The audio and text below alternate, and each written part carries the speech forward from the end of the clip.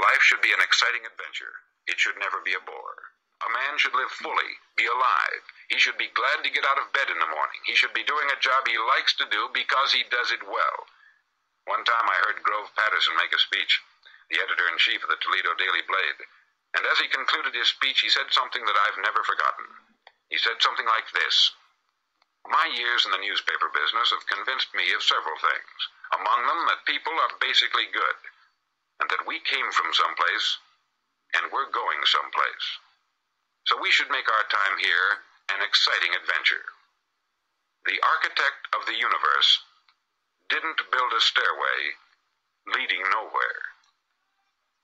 And the greatest teacher of all, the carpenter from the plains of Galilee, gave us the secret time and time again. As ye believe, so shall it be done unto you." On side number 1 of this record, I've explained the strangest secret in the world and how it works. Now on this side, I want to explain how you can prove to yourself the enormous returns possible in your own life by putting this secret to a practical test. I want you to make a test that will last 30 days. Now it isn't going to be easy. If you'll give it a good try, it will completely change your life for the better. Back in the 17th century, Sir Isaac Newton, the English mathematician and natural philosopher, gave us some natural laws of physics which apply as much to human beings as they do to the movement of bodies in the universe. Now, one of these laws is that for every action, there is an equal and opposite reaction. Simply stated, as it applies to you and me, it means we can achieve nothing without paying the price. The results of your 30-day experiment will be in direct proportion to the effort you put forth.